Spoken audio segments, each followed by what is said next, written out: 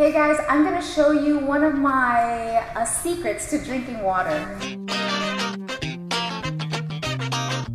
Growing up, it was hard for me to drink water because I drank a lot of sodas and sugars. So to transition, I found infused water. So one of my favorite infused waters is lemon and cucumber.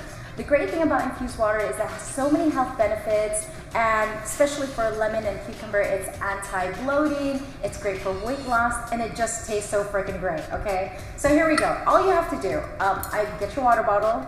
I love Clean Canteen because I love drinking cold water. You put ice in it, fill it up with water, and it stays cold till the next day. How amazing is that?